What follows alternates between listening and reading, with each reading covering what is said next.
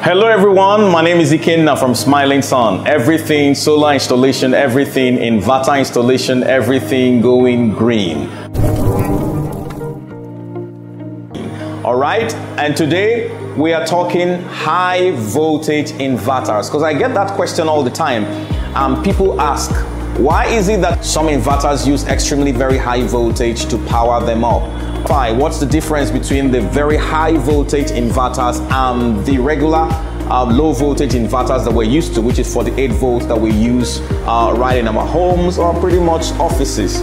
All right, so let's delve into it and find out exactly why this is. If this is your first time on this channel and you haven't subscribed, why not? Now would be a good time for you to subscribe. Click that button and subscribe so that we can let you know when we have fresh videos coming up. All right, so let's find out, why are some inverters running on extremely very high voltage?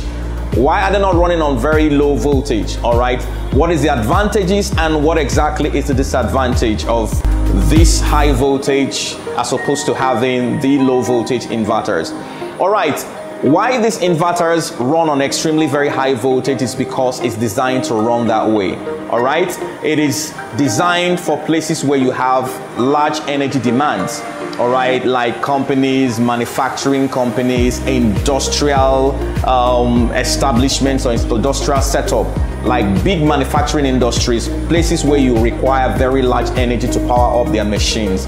All right, and it's also specially built for static appliances. All right, so for instance, this is a 30 kVA inverter. All right, and it runs on 385 volts.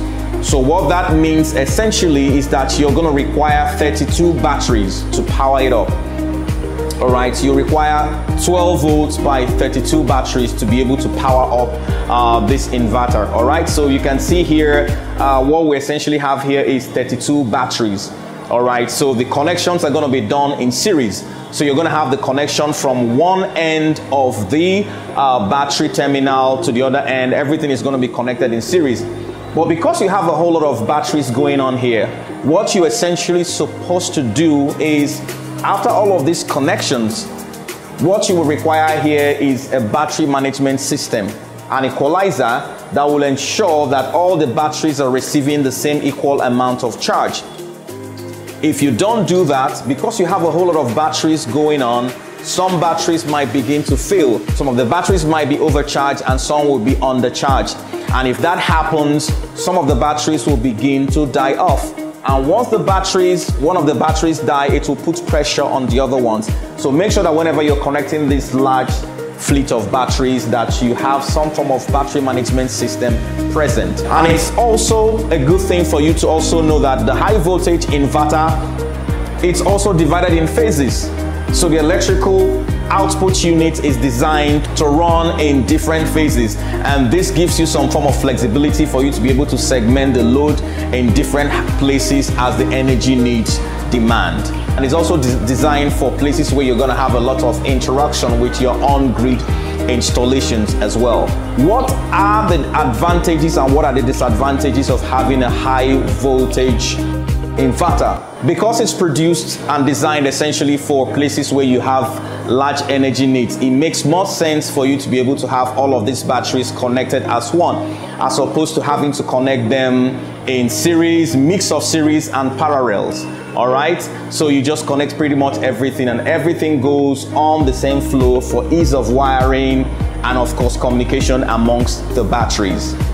Now, someone asked, how can we make this process more cost effective for the owners of this installation? But what other way can you do this connection if the energy needs are not so very much and you want to make it very cost effective and you want to make it a little bit flexible for the upgrades in the battery? All right, what other way can you achieve having a 30 kilowatt or having like 50 kilowatt? My advice will be, don't buy the 30 kilowatts as one unit.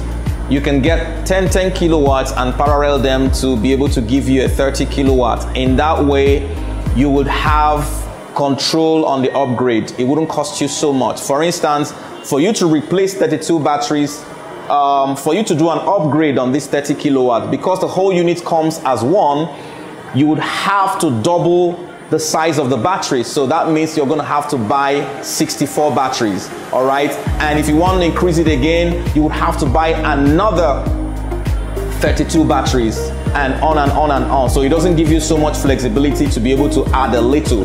But you can actually use a 10 kilowatt inverter and parallel them to make one unit, thereby giving you that flexibility of having a 48 volt system, which means you can increase by 4, by 8, thereabout. So it's a lot easier for you to be able to do the increase without having to buy as much as 32 batteries and having so much batteries going on. So that's essentially what you're going to do. And one of the beauties of also segmenting your kilowatts in little units and now paralleling them to now make a big kilowatt is the fact that if one of them goes bad, you're not completely stranded. You can use the other ones and still be supplying your energy needs pending when you repair the other ones. But take for example, if anything happens to this as a unit, that means you're stranded and the energy needs of this place would have to be on the pause until you go back and you're able to repair this particular inverter. And that in itself is counterproductive.